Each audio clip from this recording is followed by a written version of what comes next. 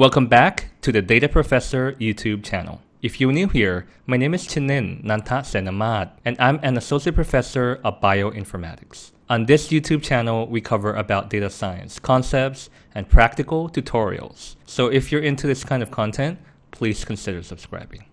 So probably you're making good use of Google Colab for your data science projects. And let's say that there is some particular packages that you might want to be installed and used in your Google Colab, but it's not possible when you type in Conda. So in this video, I will be showing you exactly how we can install Conda right inside the Google Colab. And then I'm going to show you how you can install other packages using Conda. So without further ado, let's get started. So the first thing that you want to do is head over to the GitHub of the Data Professor, click on Code repository, and then click on the Python repository. Find Google Colab install Conda and click on that. And then you can right click on the raw link, save link as, and then save it into your computer. Or alternatively, you can also open up your Google Colab and find it inside there. So let me show you. Click on the GitHub tab. Search for Data Professor, enter, and then find Google Colab, install Conda.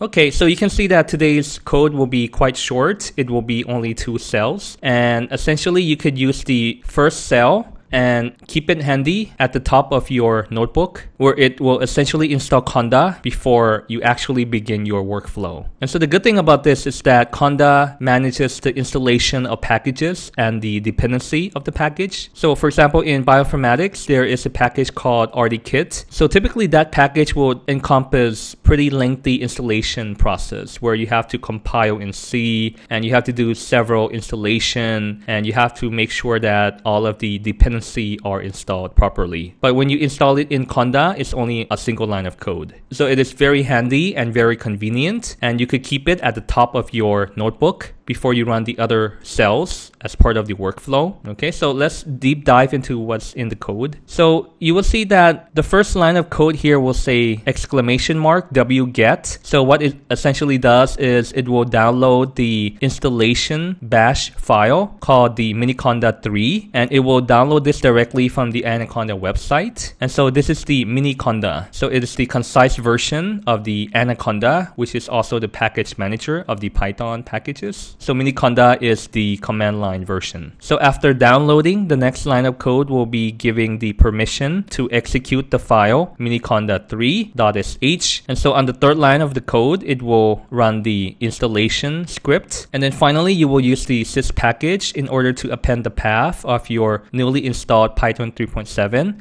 into the Google Colab. Okay, and let's run that.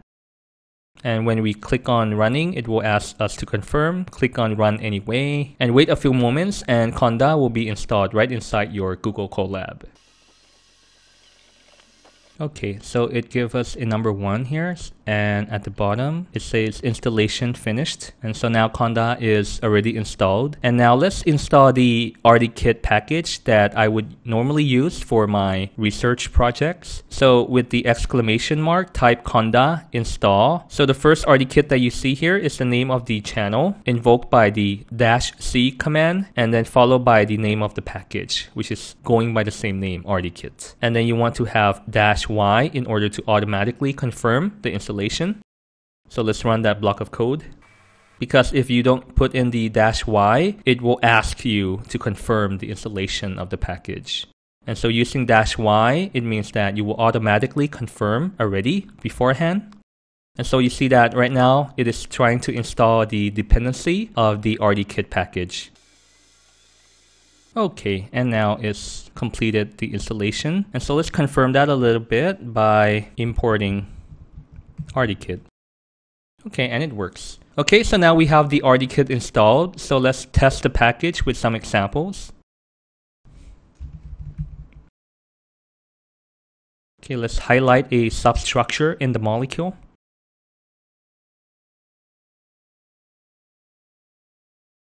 Okay, here you go. So we have already highlighted the substructure component of the molecule. And so the RDKit package is very useful for cheminformatics research, which will be crucial for computational drug discovery. So it is how we apply machine learning in order to make sense of the big chemical data. And so it will be important in designing new drugs, discovering new drugs, and optimizing the pharmacokinetic properties of the drug so that it will be safe and potent. Okay, so you can give Conda a try with other packages that might not already be included on the Google Colab. So as always, you can type in the exclamation mark Conda install and then the name of the package that you want to be installed. If the package is contained within a special channel, you have to specify with a -C and then the name of the channel and then the name of the package and then -Y to confirm the installation.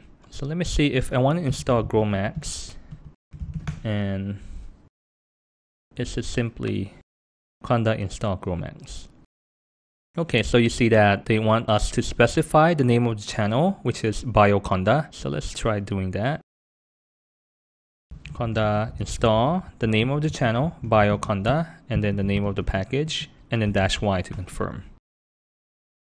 So you might be wondering, what is the GrowMax package? So in bioinformatics, the GrowMax package will allow you to perform simulation of the molecular dynamics of proteins, biomolecules, lipids, carbohydrates. So it will allow us to simulate the behavior of the proteins and other biomolecule in a simulated water box. And there will be different parameterization of water molecules, of the different force field of the molecule system. And the important thing that we can get out of this is the trajectory or the set of conformation that the molecule undergoes as a function of time. And so as time moves on, the molecular system will fluctuate. The coordinate will be very fluid and it will move about in the water box. So what we can get out of this is it will allow us to better understand the molecular basis of how the protein works. And with more understanding, we can design a better drug. We can potently inhibit the target protein of our interest. And so you can see that the GrowMax package is already installed. And so this comes in handy when you want to install packages that normally would not be available on the Google Colab. And so if pip install is not the solution for you, in that it might be difficult to install or quite tedious to install, then you could easily use Conda. And so keep this block of code handy for your data science project. So feel free to copy it and paste it at the top of your notebook, okay? And so, as always, the best way to learn data science is to do data science. And to expand your data science portfolio, upload it to GitHub and enjoy. Thank you for watching. Please like, subscribe, and share, and I'll see you in the next one. But in the meantime, please check out these videos.